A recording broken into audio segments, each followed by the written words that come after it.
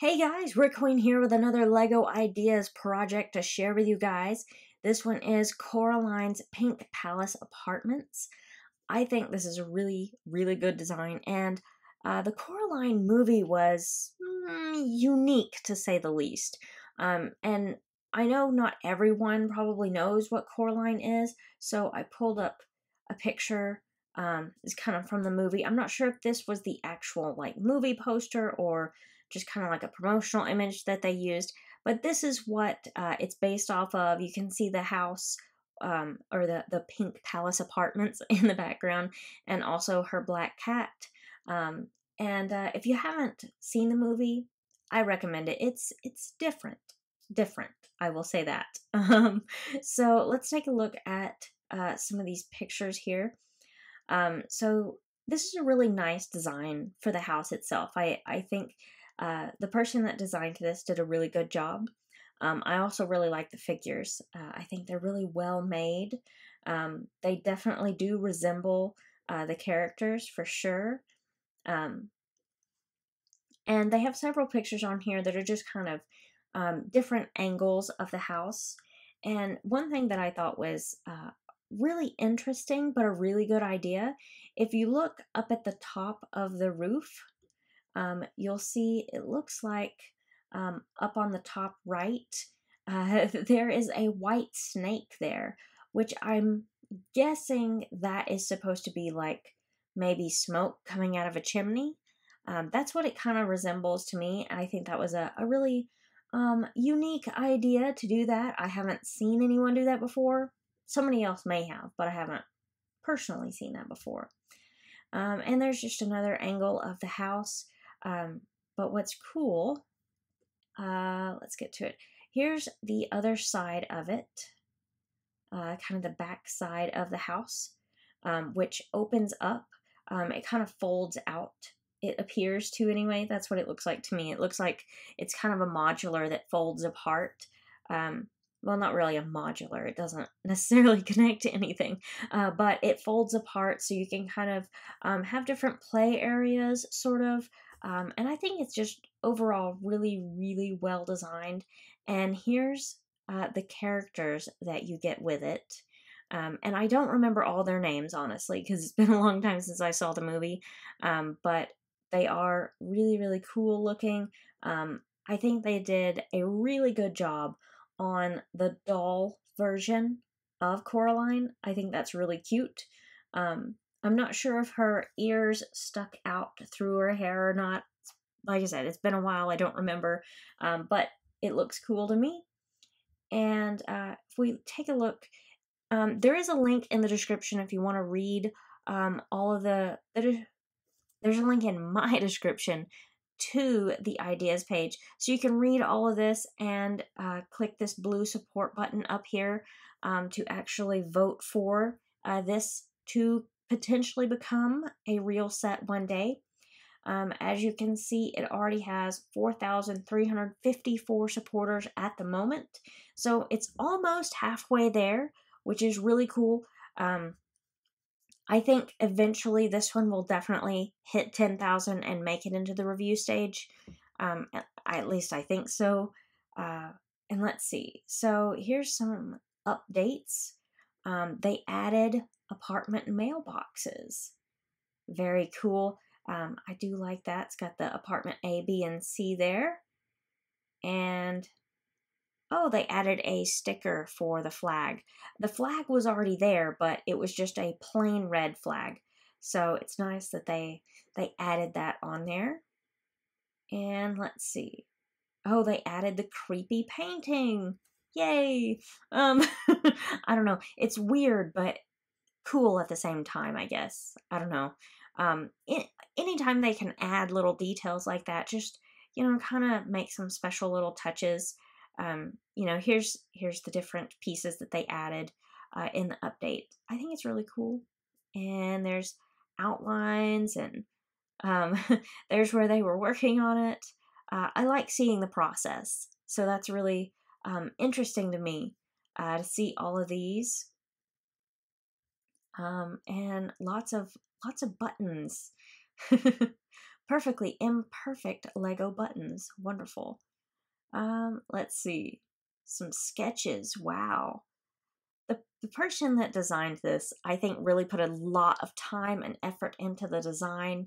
And I always like to see that when, you can really see how much work they're putting into it. And I guess this behind it is, okay, let's see, some images of the Lego house next to the original set from Coraline. Okay, so that's the set that they used. Very cool. So you can definitely see the resemblance between the two designs.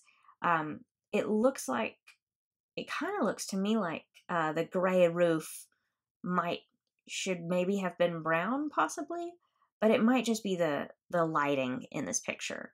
I'm not sure on that. Um, in the movie, I thought it was more gray, but like I said, it's probably the lighting that makes the roof on that one look a little different. But let's see. Power functions. Oh, they added like a spinning piano if you wanted to do that. And there's the work in progress right there. I love that. I'm wondering, I don't know if it says somewhere in here, but I'm wondering how much time they spent designing this. Just like the baseline project before they started doing like all the additions, like the spinning piano and the different signs that they added. Um, and there's a really nice picture right next to a lot of the modulars. So it's like roughly the same size. That's a really good, nice size comparison. So you really know about how big it is. I think it's awesome. It's really, really good design. Oh, let's see. How many bricks does it take? The finished house weighs in at just under the 3,000 part limit. Wow. Wow, wow, wow. Oh my goodness. First, we must do a little inventory check. I love all of these pictures like this so they can see what they have, what they need. They even have a little Coraline mug there. That's cool. Just really awesome. Even with some pictures with some lights on in the house. That would be really cool if they could include that. Maybe a light brick function somewhere in it would be cool. I don't know.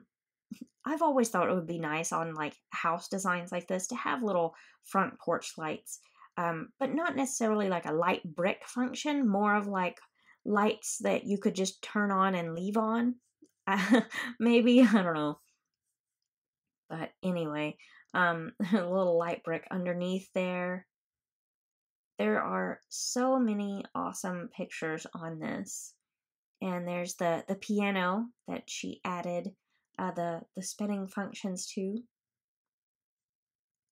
And there, it's got the painting in that picture. So, I don't know. I just think this is really cool. There's a lot of different stuff to check out here. Let's see, we've got the first floor picture from the top down, and then there's a top-down view of the second floor, complete with bedroom and bathroom and another bedroom, and looks like a bathtub in the bathroom. Just really awesome. So, I know this is a lot of information on here, but I would encourage you to click the link in the description to go check it out for yourself and support it. I think it's really cool. It's getting close to the halfway point, which is going to be awesome. I know it's already had 3 official Lego comments. Oh, I didn't even know that.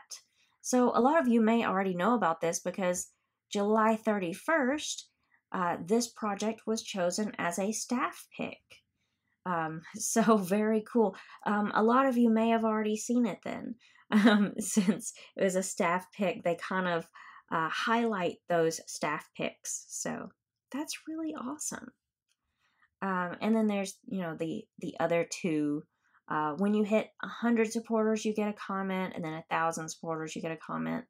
So let's see, when was this first posted. Let's see. I don't know if it has the original post date anywhere. If so, I'm not sure where to look for it. I don't know.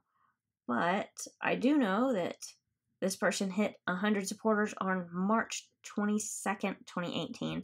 So it looks like this has all been up this year, basically. But I think it's a really cool project. I highly recommend checking it out and clicking that blue support button if you like it. Don't forget the link to this page is in the description below. Thanks for watching, and I will see you guys later. Before you go, don't forget to click my picture to subscribe to the channel. And if you already subscribed, you can click the thumbnail to check out more of my videos.